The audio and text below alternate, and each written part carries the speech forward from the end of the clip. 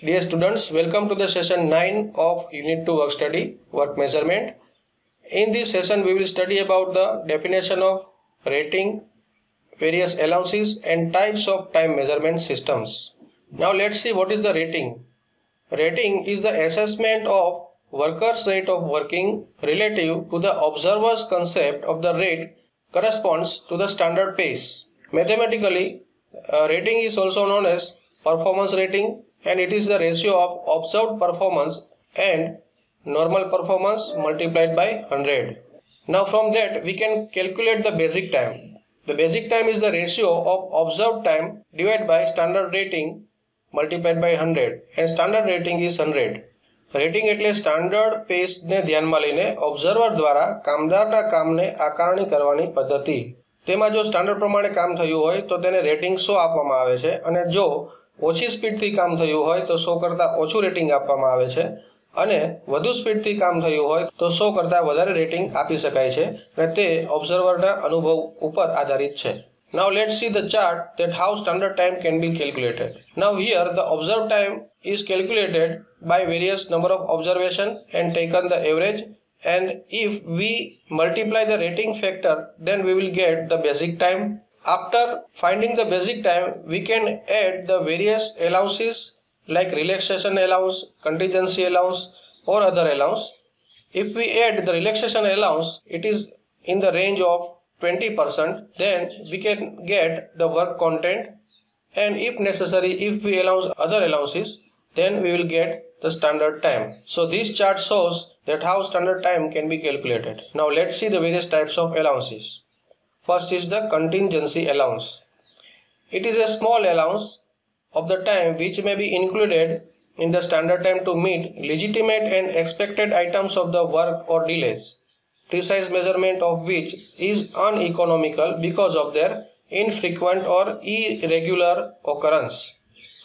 Contingency allowance for work should include fatigue allowance, whereas the allowance for the delay should also be dependent on the workers.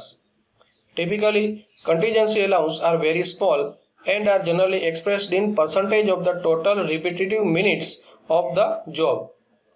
Contingency allowance should not be more than 5% and should be given where the contingency cannot be eliminated and are justified. Contingency allowance ने आकस्मिक छूटछाट पण कही शकाय छे. आ छूटछाट अनिवार्य आकस्मिक कारणोसर थती delay ने लईने पહોંચી વળવા માટે આપવામાં આવે છે. સામાન્ય રીતે બેઝિક ટાઈમના 5% મર્યાદામાં આપવામાં આવે છે. દાખલા તરીકે ડ્રોઈંગનું સ્ટડી કરવું, સુપરવાઇઝરની સૂચના પ્રમાણે આપણે કામ બંધ કરવું વગેરે. રિલેક્સેશન એલાઉન્સ ને આરામલક્ષી છૂટછાટ તરીકે ઓળખવામાં આવે છે. કામદારને તેના શારીરિક અને માનસિક થાકને દૂર કરવા માટે આરામલક્ષી છૂટછાટ આપવામાં આવે છે, અને આ છૂટછાટ સામાન્ય રીતે 12 થી 20% જેટલી આપી શકાય છે. Now let's see the relaxation allowance. It is an addition to the basic time intended to provide the worker with the opportunity to recover from the physiological and psychological effects of carrying out specified work under specified condition and to allow attention to personal needs. The amount of the allowance will depend on the nature of the job. It is one of the major addition to the basic time. Industrial fatigue allowance in turn forms a major portion of the relaxation allowance. Relaxation allowance are also given as percentage of the basic times.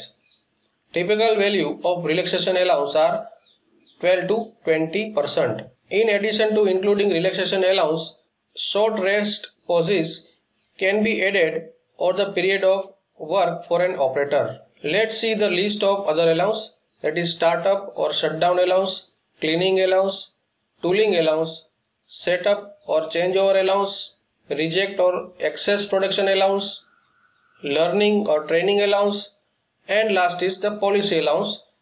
So policy allowance is an increment other than the bonus increment applied to the standard time to provide a satisfactory level of earning for certain level of performances under exceptional conditions. Now let's see the various work elements. So if we want to measure the standard time, the whole activity is divided into various elements. And the types of elements are as under. First is the repetitive element. And the repetitive element is which repeats number of times on the work cycle. The occasional elements, it occurs occasionally, like grinding of tools, tightening of belt tension, etc. Constant elements are the operating in the same parameters and conditions.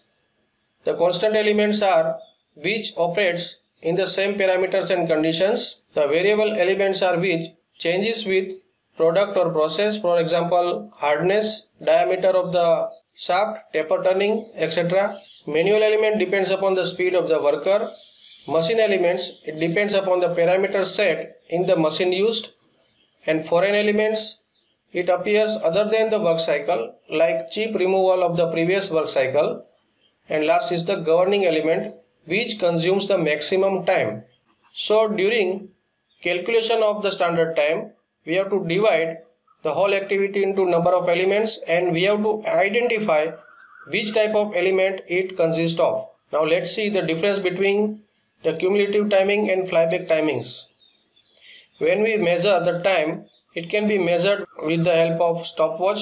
The stopwatch can be cumulative type or flyback type. Now let's see the cumulative timing and flyback timing difference. First difference of cumulative timing is once the stopwatch is started, it is not stopped before the completion of the cycle.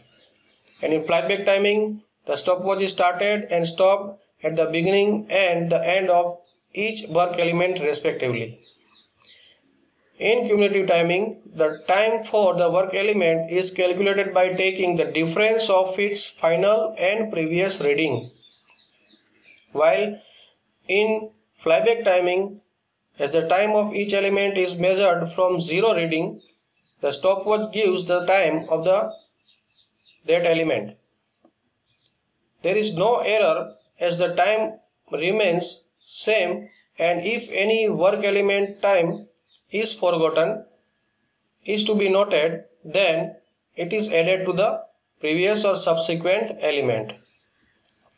While in flyback, there will be error if any mistake is occurred in the time cycle.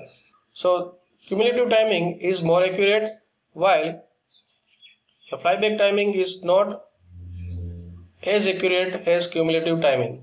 Therefore, the cumulative timing is acceptable to the worker and they can make trust on the calculated time. While in flyback timing, any person can face difficulty in time measurement for small elemental time. Therefore, the lack of trust from the worker side.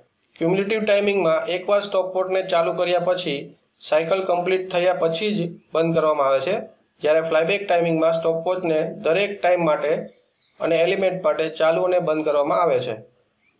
દરેક work એલિમેન્ટનો time તેના final ટાઈમમાંથી આગળનો time બાદ કરી અને માપવામાં આવે છે, જ્યારે આ પદ્ધતિમાં રીડિંગને 0 થી સ્ટાર્ટ કરી ને દરેક એલિમેન્ટ માટે અલગ અલગ સમયની નોંધણી કરવામાં આવે છે.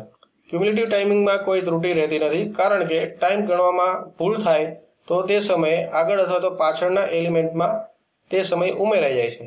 જ્યારે ફ્લાયબેક ટાઈમિંગમાં જો કોઈ સમય નોંધવામાં ભૂલ થઈ જાય તો કુલ સમયમાં ત્રુટિ આવે છે. ક્યુમ્યુલેટિવ ટાઈમિંગ વધુ ચોકસાઈ માટે કરી શકાય, જ્યારે ફ્લાયબેક ટાઈમિંગમાં નોંધ કરેલો ટાઈમ ઓછી ચોકસાઈવાળો હોઈ શકે છે. કામદારો ક્યુમ્યુલેટિવ ટાઈમિંગથી કરેલી ગણતરીમાં આસાનીથી ભરોસો મૂકી શકે છે, કારણ કે તે વધુ વિશ્વાસપાત્ર છે. જ્યારે ફ્લાયબેક ટાઈમિંગની ગણતરી કરવામાં કોઈપણ વ્યક્તિથી ભૂલ થવાની શક્યતા હોવાથી કામદારોના પક્ષે આ પદ્ધતિ ઓછી વિશ્વાસપાત્ર છે. So that's all in this session. Have a nice day.